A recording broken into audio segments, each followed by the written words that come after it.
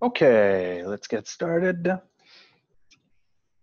So hello everyone, and welcome to our ICAM Foundation webinar on Macro Programming Part 2. My name is Alexander Gordon, and I'm joined by my colleague Daniel Wang, who will help me on the presentation for today. Yep. Hi, everybody. So for today, we will go over our macro flow control, specifically on the branching control and the conditional loops.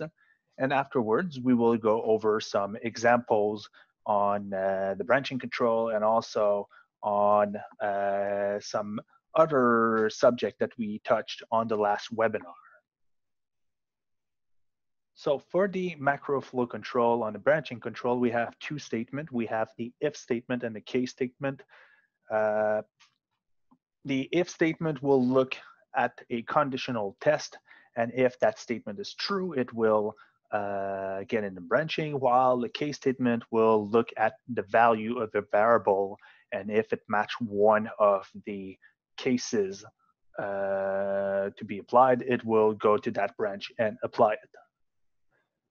So for the if statement, we have, if we look on the top left, we have our very basic if statement where we have a test and we look, for example, if a variable is equal to this value, then we will go inside of we will process the statement. If a specific variable is equal to true, so a logical variable, then we will also step inside of it. Or we can have a little bit more complex if statement where we have multiple conditional tests. So if we fail the first one, we will go to the second one and see if it works. If it doesn't work, we will go to the next one, so on and so forth. And we can also have a else. So if all the above conditional test fails, it will branch into that statement and process it. At the bottom, we have an example where we have tools from 1 to 60, and we want to apply a probe for tooling to check if everything is okay before doing the machining. So on the first one, we're checking if we are tool 1, 10, and 20. If it's equal to one of those values, then we enter a specific probing code. And then if we are from 2 to 9, we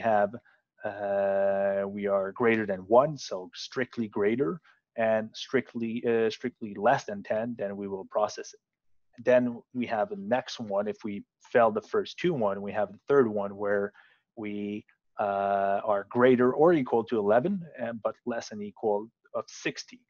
You would say, okay, well, normally 20 is inside of those, but since it is already included in the first one, it will not process 20 on this one because it will trigger on the first one, because the if always goes to conditional tests in order they are appearing in the code. And if none of those, if so, example, you have tool 61, well, it's not a valid tool and you will have an error going outside. Then you have the case, as I've said, which is looking at the variable value, and then depending on what's its value, it's going to jump straight to the case that match. So in comparison to the if statement, which needs to process each and every conditional test until it finds a true test that is true. This one will calculate, will check which one it needs to go. For example, if I had tool 30, it will go straight to the when 11 through 60, since it is between 11 and 60. But basically, if statement and case statement is exactly the same thing, just ordered in a different way. Then we have the conditional loops. We have three types of loops: the do loop, the while loop, and the repeat loop. And we can also exit those loops if we are meeting a certain condition that you want to make sure that, okay, I have enough, I have populated stuff enough, or I've done enough operation that I need to exit there and keep going on a post-processing. We will see that a little bit later. So for the do loop, it's very simple. It's just repeat the statement a certain number of times. For example, here we have an array of 100 argument, and we are populating each and every position of that array with the value -1. So we start at 1 and we increment by 1 until we reach the end, until we reach 100, and then every position of the tool array will be populated. Or you can also go backward if you specify the step -1, and then it will start from 100 to a 1 and go down. Then the while loop, it will check a condition at the beginning. If you meet that condition, so if that condition is true, it will go in the state inside of the while loop, process the statement, and repeat the statements as long as the condition is true. So as soon as it's false, it will step outside of it and continue on with the post-processing. So here, same example as with the do loop, but with the while loop. So as long as we're less or equal to 100, we will input the value -1 to the position and then increment the position by 1. And then you have the repeat loop. The repeat loop will step inside of the repeat loop and will have the conditional test being done at the end. As long as that condition is false, it will repeat the statement. As soon as it becomes true, it will step out of the repeat and continue on with the post-processing. So here, again, same example, initializing the tooling array, but using a repeat statement instead. Then we have the exiting loops, because sometimes, depending on how you do it, you might have an infinite loop. You might have a condition that you just don't know how long it's going to take to achieve. So you're going to keep, you're going to achieve it at one point, but you don't know when exactly it's going to go. So you want to repeat and repeat and repeat, so on and so forth, until you reach that condition. And then afterwards, you want to exit of that loop because you don't want to get stuck in there. So for example, if you have here a while loop, as long as I is less than 10, but if we look inside of the loop, we have no I. So on the while loop, we already have an infinite loop. And if we have, we look at the repeat loop, well, we have until false. If we remember, the repeat will step out of the repeat loop when the conditional test become true. So it's kind of impossible to have false equal true because they are opposite of each other. So we are stuck inside of two infinite loop, and we need to step out of them. So here what we have is that we have an if statement that says when I have j equal to 12, well, I want to exit 2 level of my loops. So here, level 1, level 2, and then we continue processing. So I'm going to leave it to my colleague Daniel to explain the first example and go over it. All right, thank you, Alex. So here we'll go through a quick example where we'll be touching base on some of the string formatting that we learned on the previous webinar. And we'll also be creating 2 user-defined macros, one to ignore unwanted work offset, and a second one to capture a custom cell command that will split our first positioning move according to some program value. And we'll be splitting the motion in x, y, then z, x, z, then y, and finally y, z, then x. So let's hop on to Quest and see how that goes on. All right, so here we have Quest. We have an arbitrary pulse processor, and there's also here in Jenner, we also have an app source, an arbitrary CL file that we created for this example. Let us run this sample real quick. So we see here there's a couple tool changes. We can also see in the CL file we have our custom command here with the plunge option. And we're also getting a couple messages that we may want to remove to have a cleaner listing file. And also maybe add on a header. So let's start with adding a header. We'll go into post-processor customization. We'll go to shutdown procedures, and then we'll add a header at the machine startup. So here we'll just do a custom macro. So the first line will be the line that shows up in the procedures there. So we like to put a comment so that we know what's under, what's inside of the body. And to output a comment to the tape for the header, we'll be using the pprint statement. So let's start with, let's say, with the NC file name. So, and also for string formatting, right, we'll use the exclamation mark. And because we know we don't really care how the output looks like, we could put a star.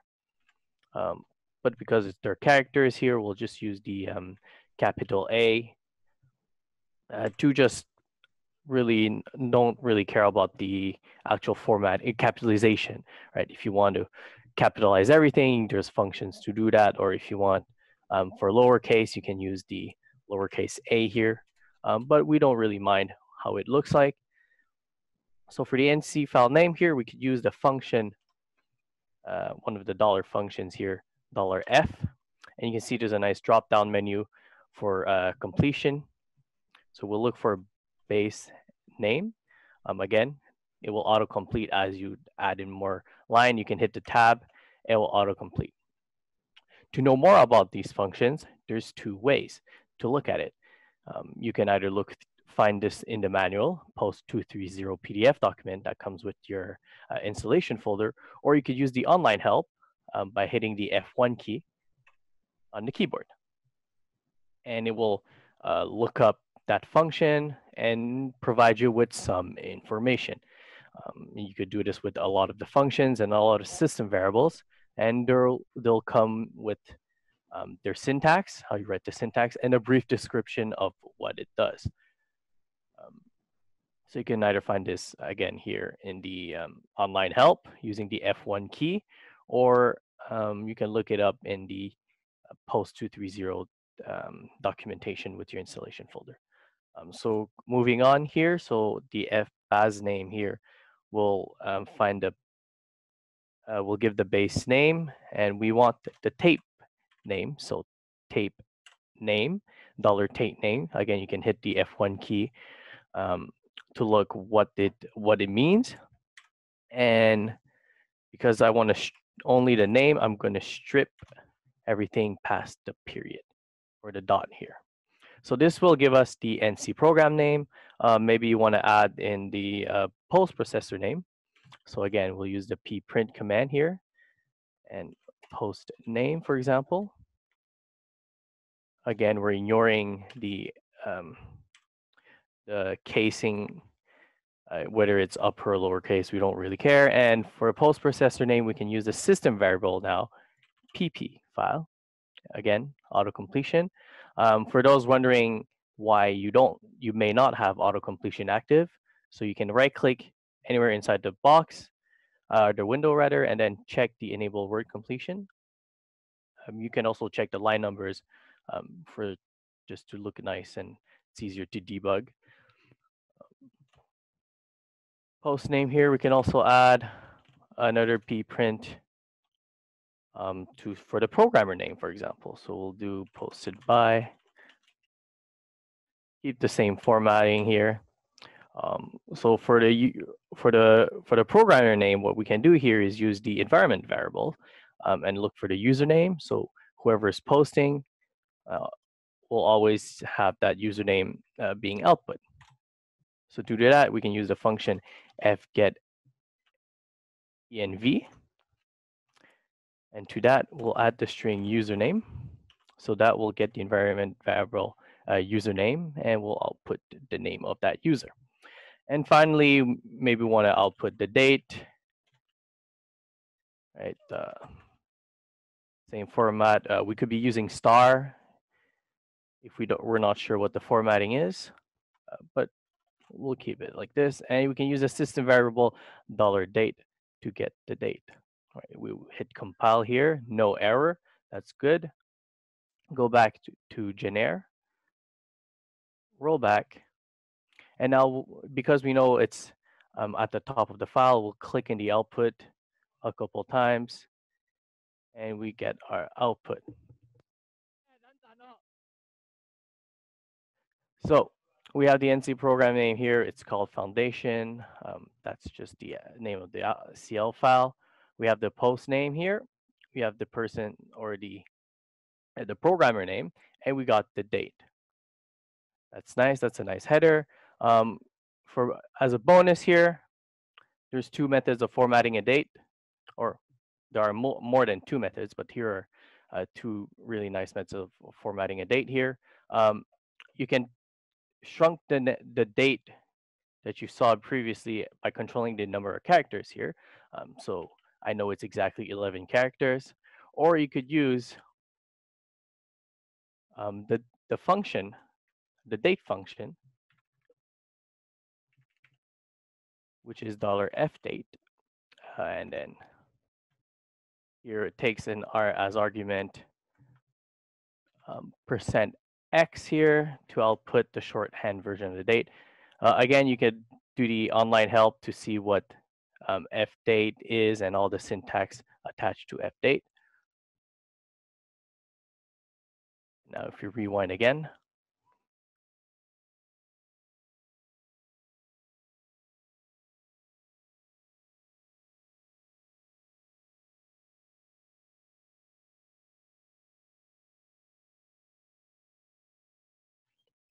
and click a couple of times in the output, we get a shrunken version of the date now. We don't have the time that we need, and also the fdate here shows in a short written version.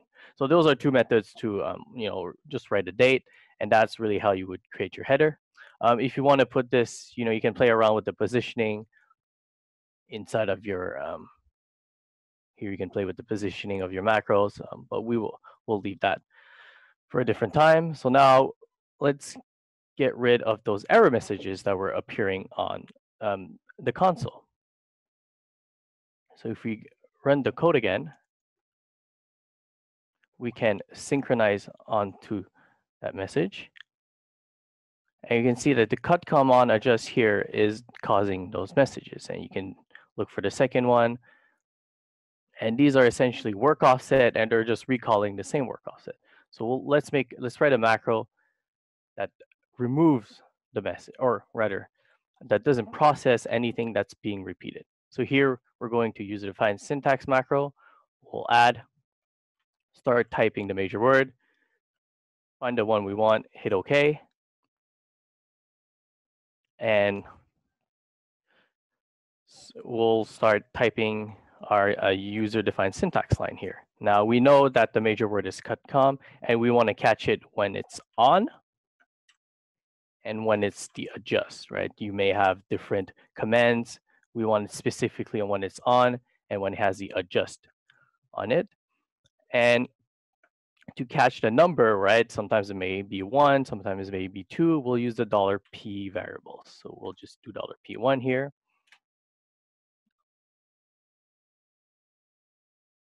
We'll use one of the branching loops we've learned today to have a condition so that when it's different, we want it to be, when the fixture offset is different than the current one, we want it to be output.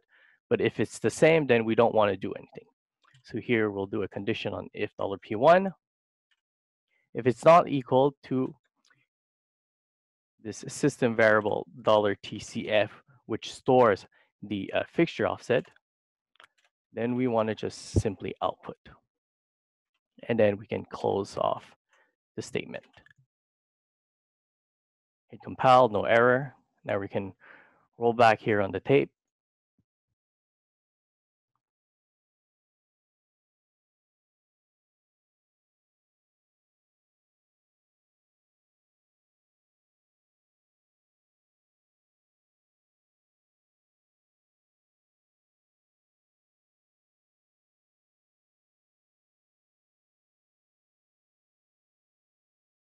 Set a breakpoint on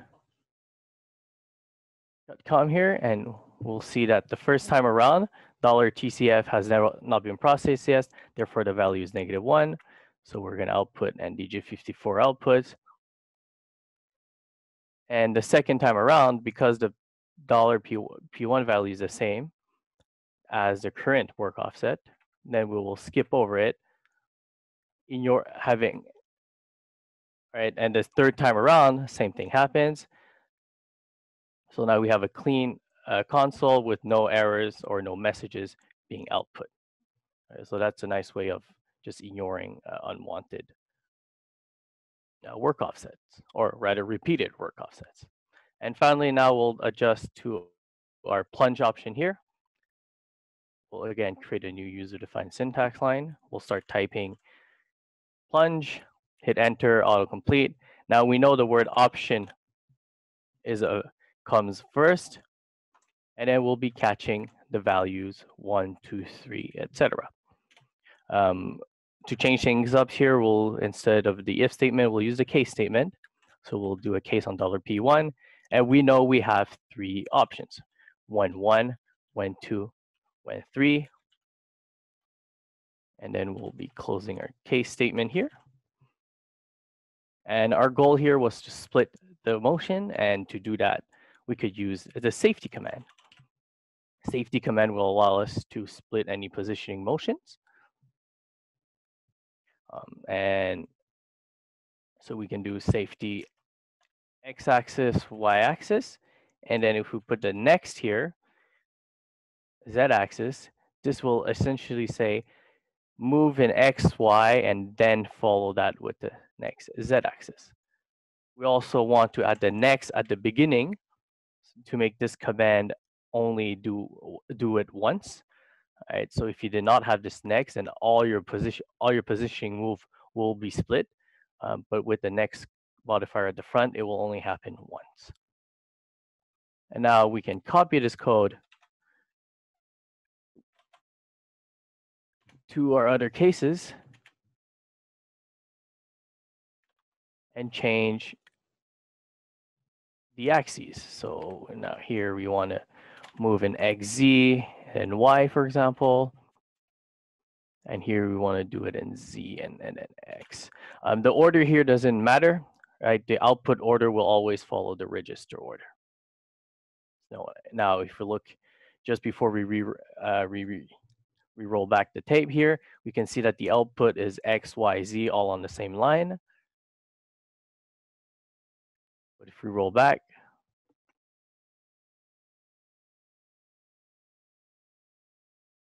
put a breakpoint on plunge, use the F1 to step into to see that we're going into each and every case. Clicking on the output, first case, we have the XY split.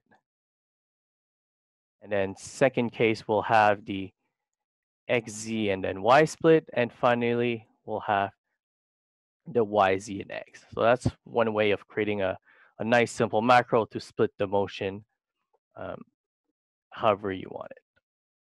And now I'm going to give back the control to Alex here. He'll touch upon the second example. Thank you very much, Daniel.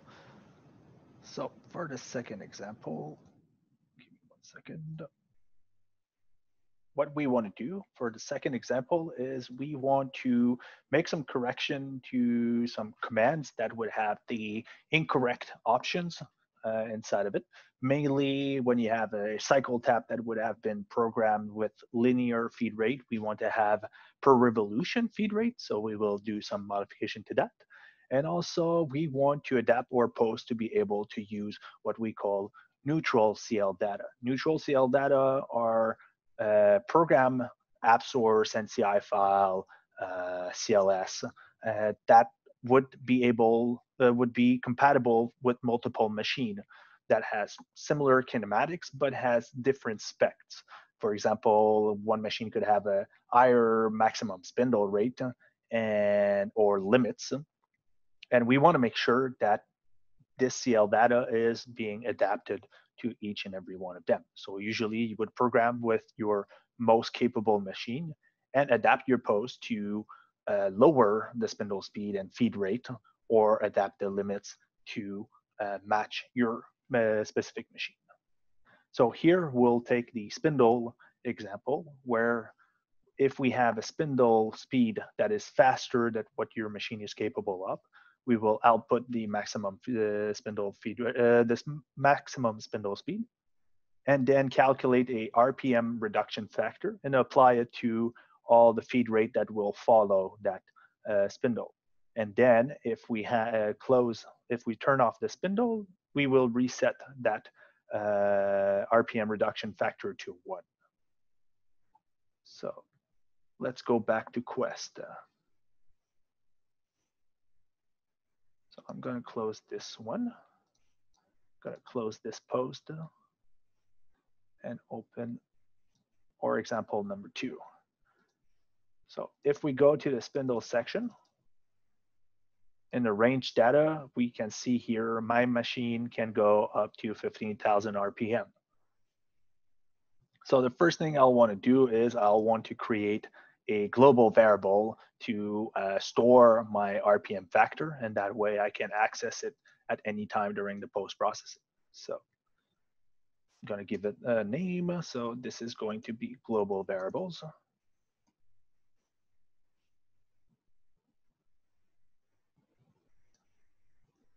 And then I'm going to declare my variable using declare, and then I'm going to give it a global range with a real type. And I'm going to name it. So I'm going to name it GR for global real, then RPM, then and factor. And I'm going to give it a value of 1, because if you do not give it a value, it's going to be initialized at 0. So the first thing we want to do is we want to, we will go over the cycle tab command. So I already have a cycle user-defined syntax, so I can just double-click on this on the cycle, and when I add my new macro, it's already gonna have the cycle selected for me. So my cycle tab, let's take a look at how it looks in our app source. So we have our cycle tab, and then we have the depth of the tapping we want to do. Then we have our linear feed rate with its value, and we have some extra parameters that we will output as is. We won't touch them. So I want to strictly catch this macro on the tapping cycle. So I'll hard code the tap, and then afterwards the first arguments.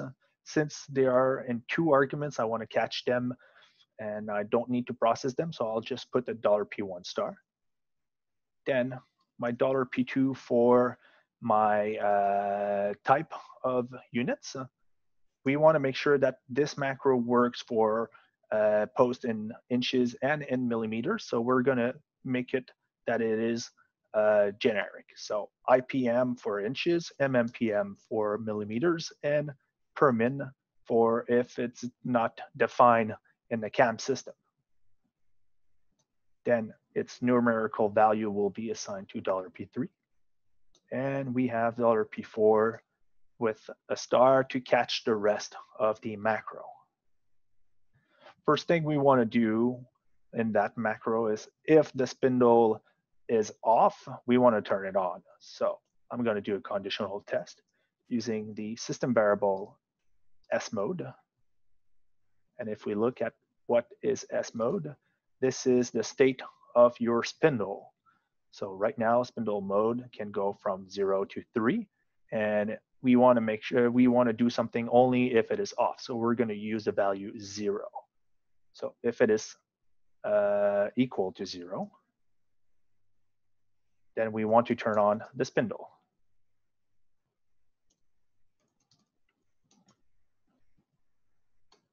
Then we're going to have a second branch. We want to make sure that even if the spindle is on, we need to have a spindle speed that it's greater than 0. So if $SR, which is the spindle RPM, is greater than 0, then we're going to modify our macro and or cycle command and output it at the end. So first thing we're going to do is modify the feed rate, and we're going to divide it by or RPM or linear feed rate by the RPM. So it's going to give us a linear feed rate per revolution. And then we're going to use the case for $P2 for the type of units we have. And we have when IPM, when MMPM, and when per min. And we close off the case, and close the if statement. So when our IPM, $P2 will equal to IPR. When MMPM, $P2 will equal to MMPR.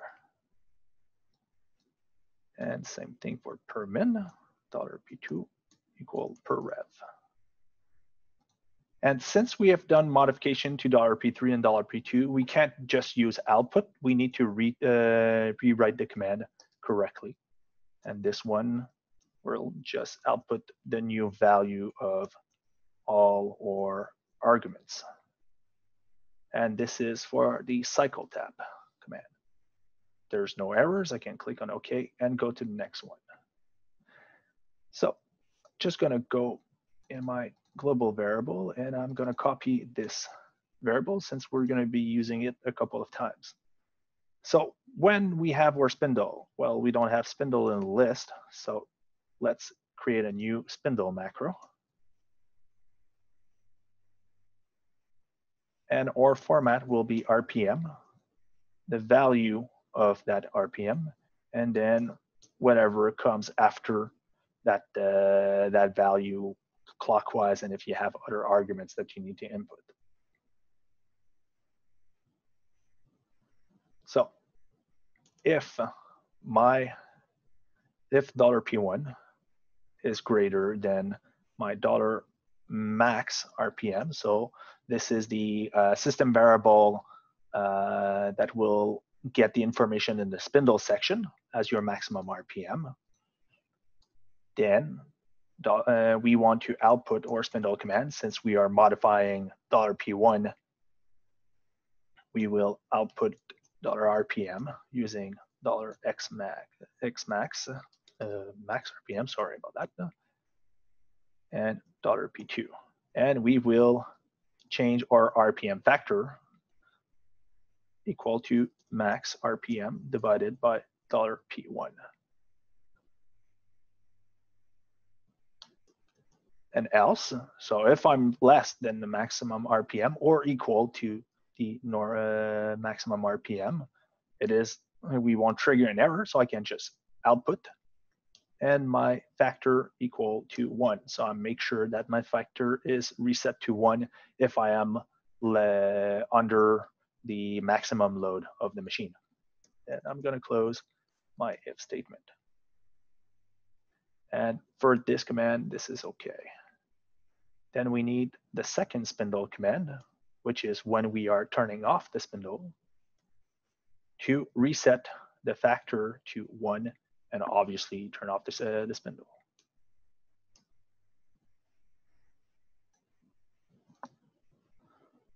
Like that. And then we need to adapt our feed rate for with the reduction factor. So I'm going to create my feed rate using the fedrat major word. And I want to, again, make sure it's generic to whatever kind of units you are using. So P1 in IPM, MMPM, and per min. And afterwards, the numerical value of that feed rate and whatever information, oops, sorry about that. In fact, we won't need this. We'll just put it like this. And then I want to restate that command using $P1 and $P2, but multiply by my factor. Compile, and we're good. And the final one, we need to modify our cycle because cycles also have a feed rate, so we need to adapt that feed rate to that new RPM factor. So this we'll use $P1 star, so whatever we have before units, then or units, again using IPM, MM, PM, and per min, our numerical value, and whatever comes after. And we are going to re-output that command using the same units but multiplying the third argument by the factor, and the same fourth argument. Okay, so before testing, if we go testing right now, it's not going to work on the tapping cycle, because gener, when we are matching the user-defined syntax macro, it looks into the order of the list, how they are listed inside of Quest. So right now, if I have a tap command, I will process my cycle tap before processing my feed rate adjustment. So we will never adjust that feed rate, because in this cycle tap, we are changing the units to per revolution units, which would make that we are not in linear units anymore, and this will not trigger.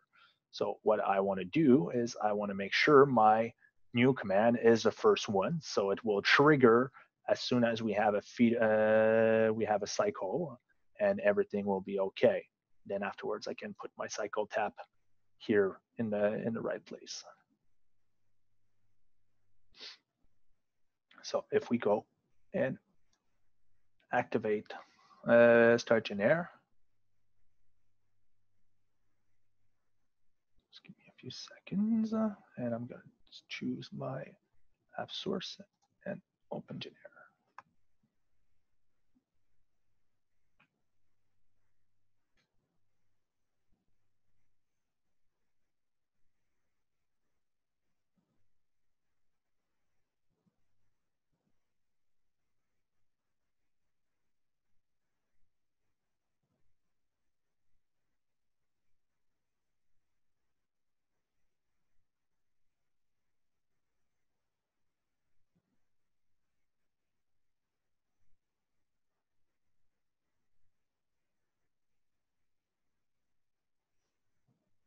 Don't think I have an error.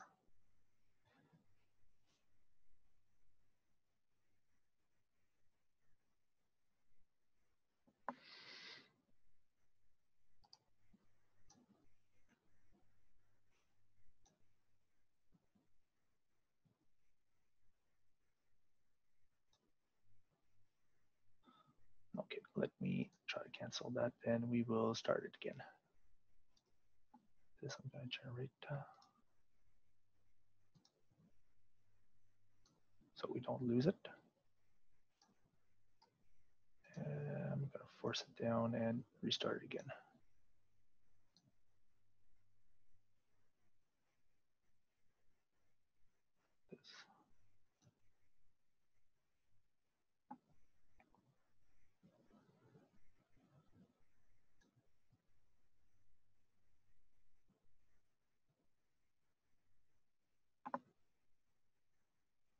So give me 1 second. I'm starting gener again.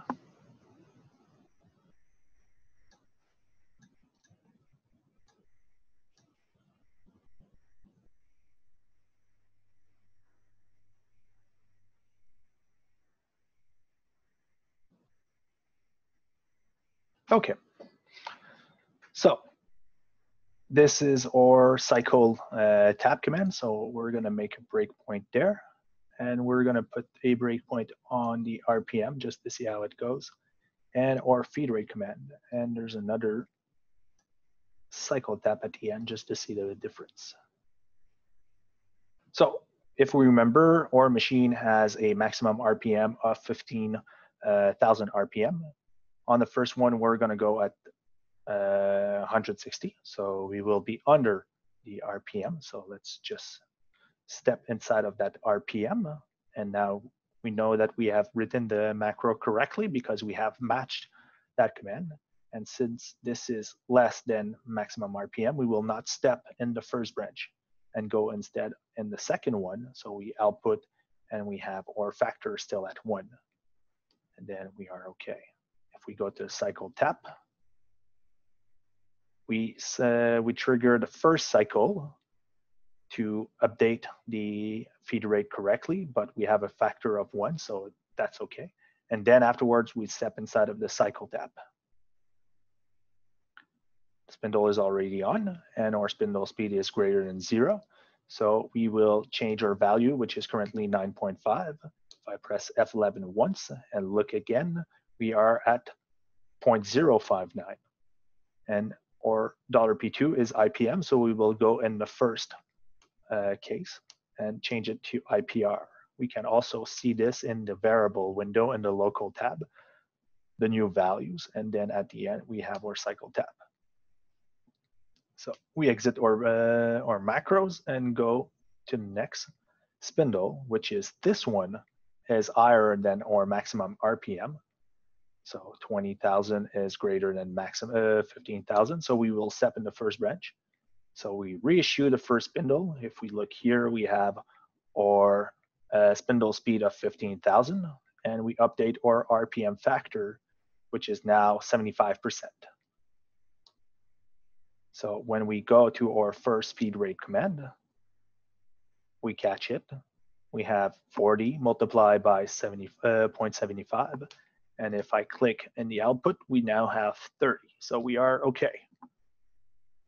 And we have the same thing if we just before the cycle tap. It's the exact same cycle that we had at the beginning of the program that I repeated at the end. If we look at the feed rate, we are at 0.0594.